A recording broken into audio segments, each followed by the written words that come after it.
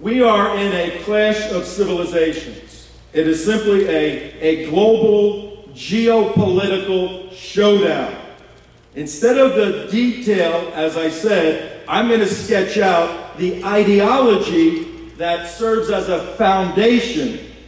You're going to hang with me here, okay? If anybody starts nodding off, the guy next to him, hit him with their elbow, all right? We'll do that. We'll work together here. A little philosophical information here. But once I connect these dots, you will see that a new civilization is developing. It's a hybrid of an Islamic traditional 7th century mentality infused with a bizarre political mentality in current day 21st century to create a new civilization that's at once barbarian and at once Armani, Al-Qaeda and Armani. Okay? This new civilization is at once barbarian, but at once it's Al-Qaeda in Armani. And it's confusing everyone unless you spend the time to figure out what's going on. And once you do, you cannot be stopped. Here's where we're going. We have two worldviews in collision, these civilizations. We have what is traditionally known as the West. And that's essentially the political philosophy that grew out of the Judeo-Christian worldview. You guys are Jews, I'm a Christian, we got our kind of views put together. We have some theological disputes. I don't ever downplay that. They're serious disputes. But at this point in history, you don't want to kill me, I don't want to kill you. We're together on this thing, all right? Is it a deal? Can we go that way? Sometimes some of you do want to kill me, but that's a different kind of problem. We have classic Islam, and when I say classic Islam, Islam hides behind this amorphous way of saying, well, that's not us, that's a different part of Islam, we're over here, you know, that's a different denomination. Well, there's classic Islam, which comes from 4 legal schools, comes out of the university in Cairo, Egypt. Very interesting place, Cairo, Egypt. And it's the center, if you will, it's the Vatican of radical Islam. But it's not radical, it's traditional Islam. You're a radical Islamist if you don't follow traditional Islam, okay? And traditional Islam wants you dead. That's simple. That's the way it is. Well, we have this traditional Islam joining together with the international left. The mentality that simply says, and we see this in European countries, big government is very good, personal civil rights are decreased, the redistribution of wealth is important, and the hatred of Jews is foremost, okay? The unifying factor of this new civilization that stands antithetically to the West, which is the Judeo-Christian worldview, is the hybrid of the international left and classic Islam. That is the clash of civilizations within which the flotilla took off. Out of Turkey, most of those boats. Hamas led.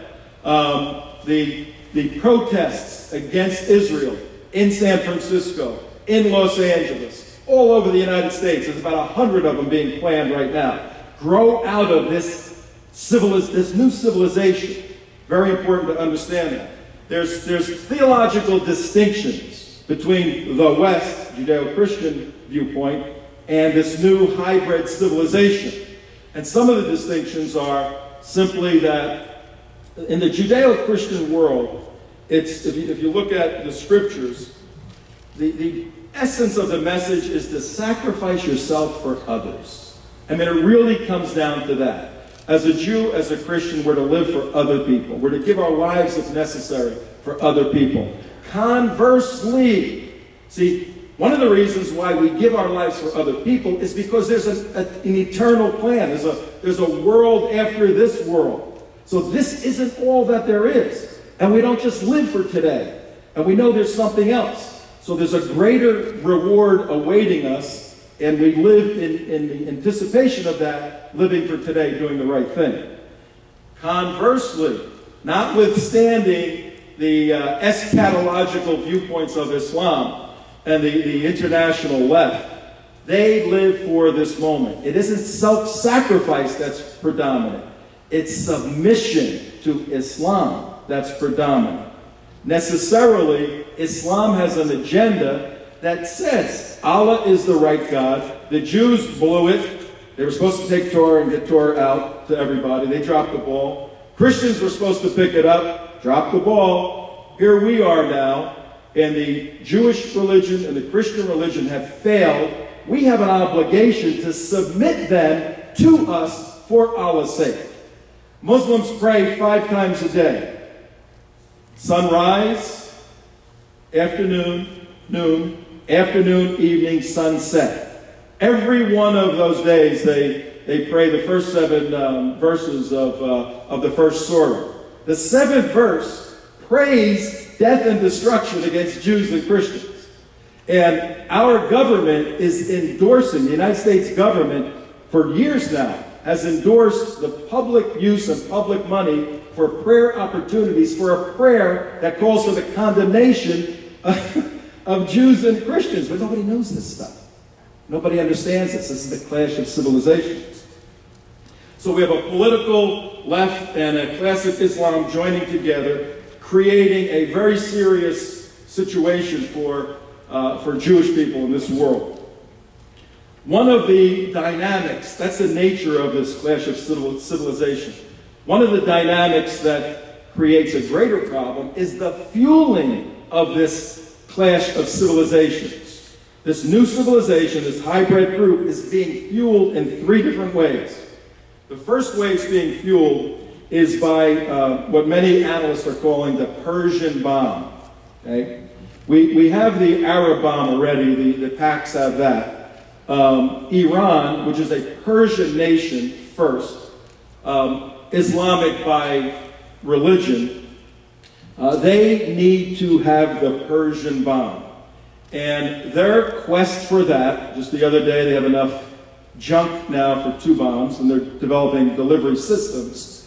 If they obtain all the parts, and they're maybe months away, then the clash of this civilization is going to magnify in geometric proportion. The Middle East will be so fundamentally destabilized that the Persian Empire will force its strength militarily on smaller Islamic countries and just bring them under its control, ultimately to bring about, as the Shias, that's a Shia country, not a Sunni country, to bring about, I'm going to do an all-day workshop on this stuff in the next 30 days to detail all of this information, go through it in very precise manner. We're calling it the Israel Defense Project, and you can get information when you leave. But we'll go into this, which shows that the desire of Iran is to bring the Mahdi around, the 12th Imam. And in order to do that, there's got to be a destabilizing situation in Jerusalem. And the bomb will result in destabilizing or destroying Jerusalem. And this clash of civilizations, right now that's being fought in newspapers in the United States, will be a horrendous, catastrophic scenario if Iran gets the bomb. In my opinion, based upon my study with many CIA and military analysts, there is no way that Iran can get the nuclear bomb without the world changing as it is. Israel is going to have to strike Iran. A lot of people believe, and I'm one of them. Big issues we're discussing tonight. The Persian bomb is fueling this clash of civilizations. The internet, www, World Wide Web, is fueling this clash of civilizations because now, in the quietness of a room, a 17-year-old can get on any jihad website anywhere he wants to and become trained as what's called a lone wolf. And you don't need too many lone wolves to cause massive destruction in an open and free society. You have an armed guard at a religious institution in the United States of America. Think about that, please. An armed guard, and he better be armed. And people in this room ought to be armed, in my opinion, because you guys are under a serious threat. You have an armed guard in a religious institution not in Detroit, not in Harlem, in Boca Raton, Florida. Wake up, folks. The dangers and the threats of this dangerous and deadly world have reached into your shul. But there's hope.